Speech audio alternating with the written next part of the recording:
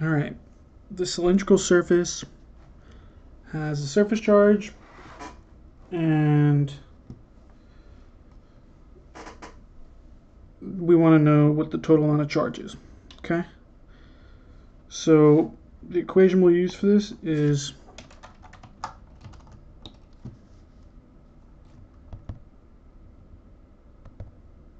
there it goes. Is Q is equal to the integral of the surface times rho s, right? Because rho s is going to be in units of, in this case, nanocoulombs per meter squared. But really, we're concerned with the coulombs per meter squared. And then the surface will give us a meter squared. These will cancel. And we will be left with a value of coulombs. Okay? So that's our fundamental equation. Now, the next thing I'd like to do is draw out the cylinder.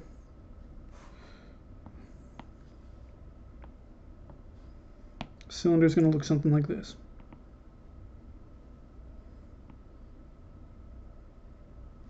This will be an 8 right there for the radius, and then it'll extend infinitely through the z-axis.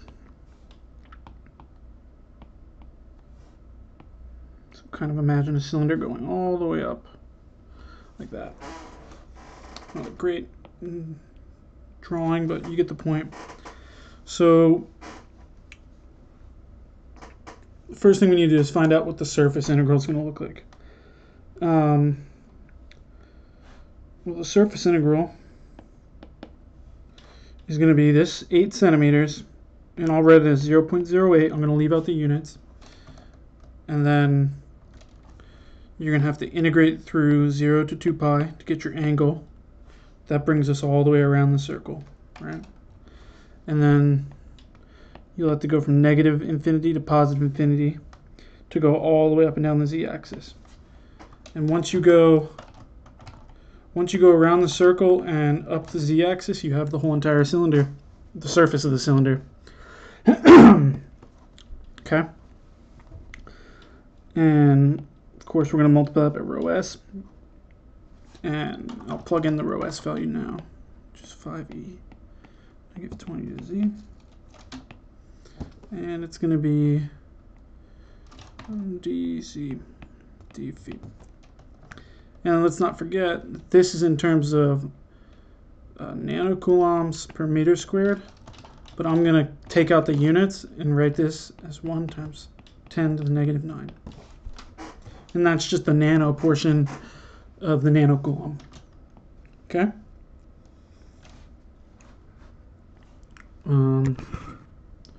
We can bring out this 5.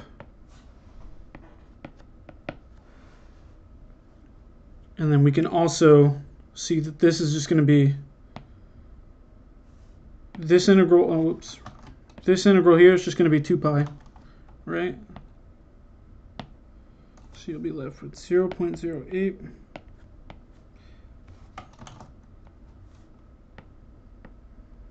5 2 pi, and then integral from negative infinity to infinity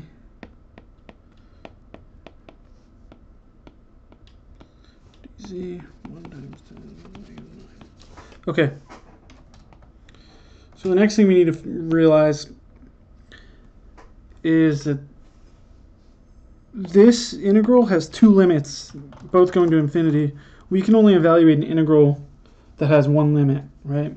So we're going to need to take this and turn this into a 0, but that changes our integral. We just cut our integral in half, right? So in order to do that, we'll have to put a 2 out here. So that way we're doubling whatever quantity we had. Okay?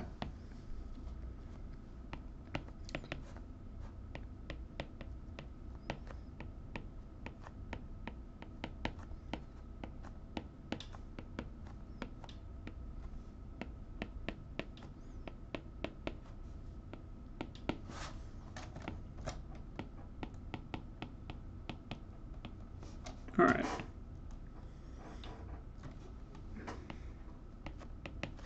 let's get a number here to make things nice.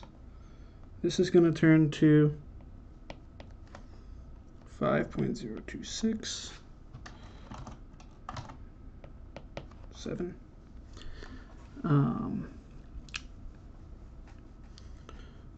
Now we can evaluate this integral. This integral is going to be, this is a 0. We're going to have this negative 20 is going to come down, right? It's going to be 1 over 20. And then we'll still have the e to the negative 20z, because e pretty much stays itself when it's integrated. It's going to have the bounds of 0 to infinity. And then we still have this nano out there. Okay.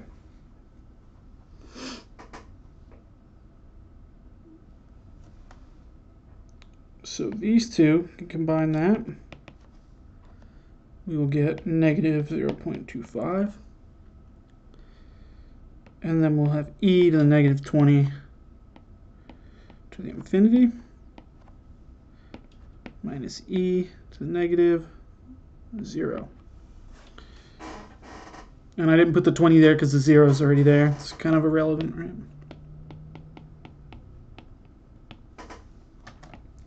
So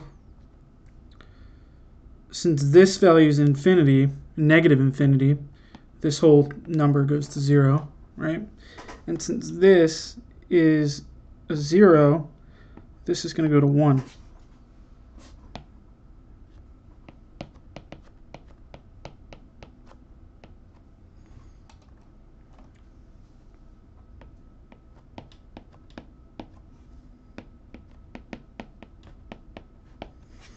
And you can see that this is a negative 1. That's a negative 0.25. We end up with positive 0.25 nanocoulombs. Okay, so that's your first answer. Let's go back to the top and look at our other question. How much flux leaves the surface from the portion 1 centimeter to 5 centimeters and 30 degrees to 90 degrees?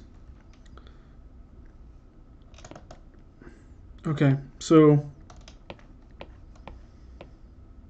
whenever you think about flux, oftentimes you can use the Gaussian rule that when you have a certain amount of charge enclosed, the flux leaving the enclosed circle is going to equal the charge inside. So whatever charge these guys have is going to be equivalent to the flux. Okay? So we're going to be left with pretty similar equation. It's going to be phi is equal to q is equal to the integral of rho s, just like last time. The only difference is we now have a partial, instead of that whole cylinder, we only have a part of that cylinder. And that part's going to be z in the range 1 centimeter to 5 centimeter. And then phi in the range, shouldn't use an equal sign there, but you get what I'm saying. Phi in the range 30 degrees to 90 degrees. Okay? Yeah, I don't like the way I wrote that, but you get the point. So we can change z. I'll write it like this.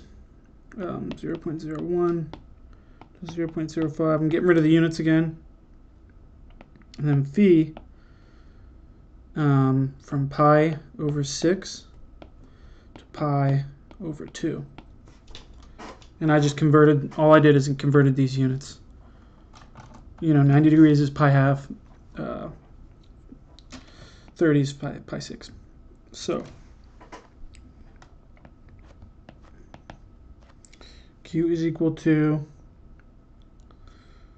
Same thing, 0.08. This is our 8 centimeters. This is our rho value. And now you have the angle integration. And then this is the z integration. And then we still have our rho s, which was, this is rho s.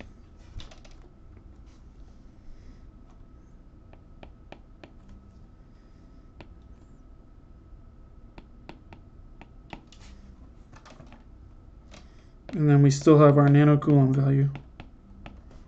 Okay.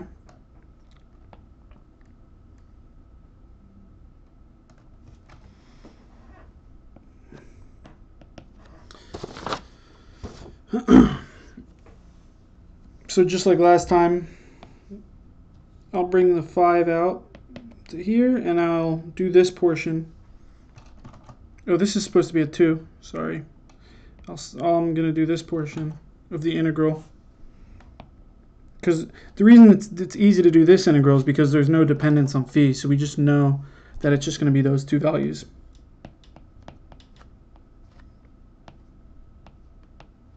Pi half minus pi 6. And then we still have our integral from 0.01, 0.05, e to the negative 20 z dz. Okay. So now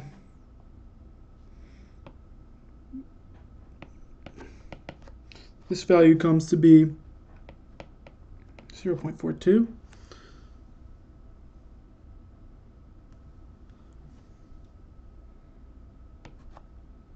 And then this integral is going to be negative 1 over 20.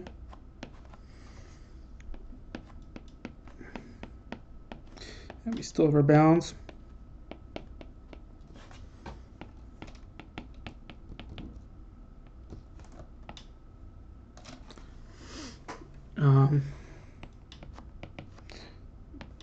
Combine this.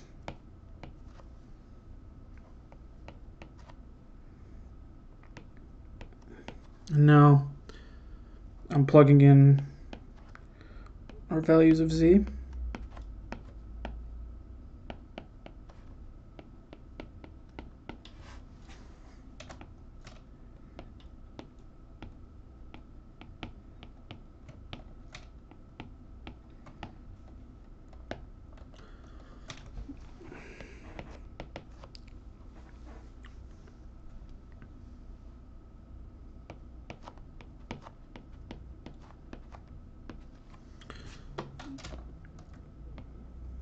This comes out to be negative 0.45.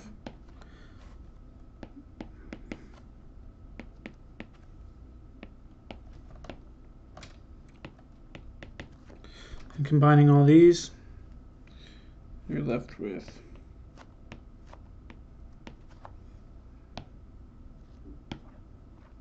so there's your second answer.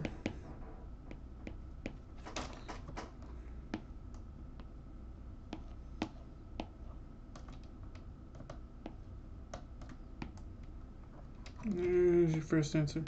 Okay, I hope that helps. Thank you. Goodbye.